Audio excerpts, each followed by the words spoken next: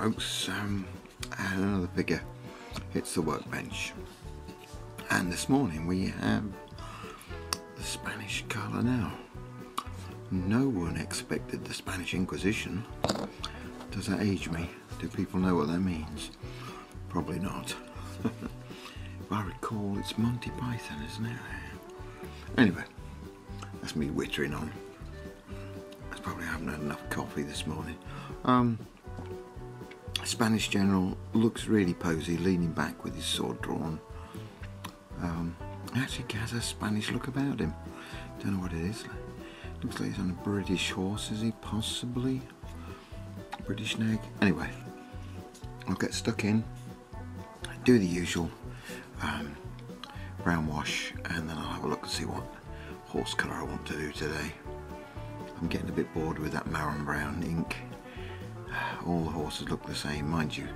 A lot of horses do look brown, don't they? So we'll work out a colour. I'll get that sorted, undercoated, the horse done, inked or washed, and come back to you. Okay, Monsieur le Spanish Colonel has had his base coat, and the horse has been done. Now I've tried something different on the horse. Obviously the horse was painted in my normal brown mucky wash. I then I even added a red tone army painter quick shade. I then added mid-brown army painter quick shade over top of the red tone, and we get this rather rich red-brown horse, which I like. I think he looks very horsey, very horsey indeed, so I'm happy with that. Now another one I'm copying from the Perry's website, which shows a white uniform and a light blue bib, red sash, so very colourful. I think, yeah, this is going to be it, so that's what I'm going to go for. Excuse me, I'm not sure what I paint first. It could be the red, it could be the blue, who knows. I may even just do horse furniture, but I will paint something, and then when it's painted I will come back to you and show you what I've done. Okay. Right, getting carried away. I wasn't sure which colour to go with, so I blocked red, which is the sash and the plume, and I blocked the cream for the white coat, and I blocked the blue for the turnbacks and the bib and the collar.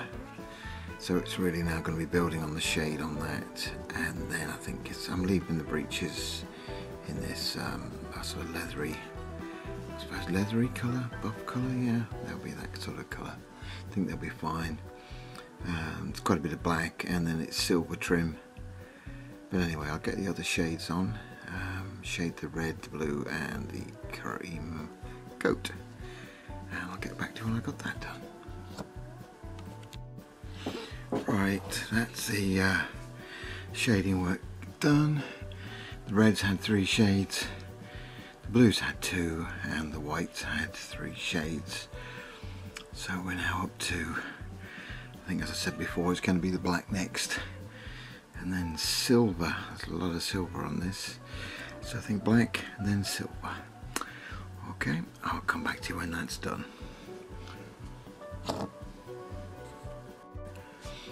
Okay, so as you can see, a lot of black painted on the horse and on the rider,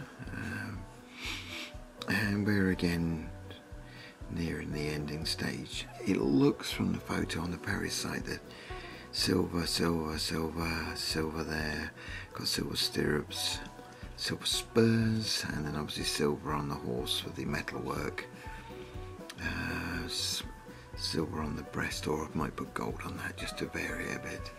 And then I'm going to put a wrap around the horse's tail, as it's a tied up tail, and finish the face. And we've even got a silver clasp on the plume on the hat, and I've got to check the ends, I imagine, of the bicorner, matching the silver as well.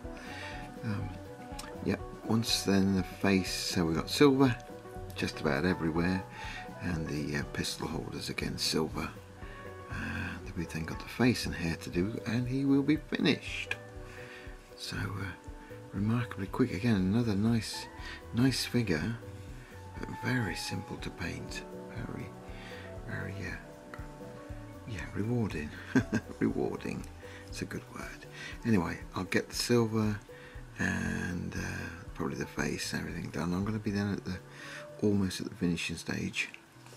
Okay, I'll report back when I've completed those tasks. Okay, that's it, we're finished. I can't find any more missing bits and pieces. I'm sure I will, but we're done now. I'm going to put the flesh wash on the various bases, and then I'm going to base up the figure. So the next time I will show you the completed figure with the basing. As you can see, it does look rather spiffing, I think, on the back there.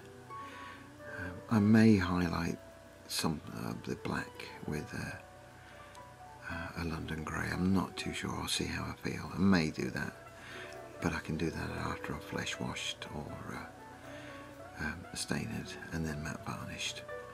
So okay, I'll come back to you then to show you the finishing stage. Right, here we are. He is finished. El Spaniel, El Colonel. Yeah, all done, based up as my other Spanish figures, and a bit more burnt grass or arid grass, so it's not quite as green. Some rocks. Painted him up as normal, matte varnish. I'm most impressed with my horse actually, because it was just a trial and error. As I say, that was a red wash and flesh wash. I think that's quite nice. Maybe just me, but there you go. I think he's nice. So anyway, let's finish that little project. I'll do a few stills to put on the end of this, but for now, thanks a lot, and bye for now.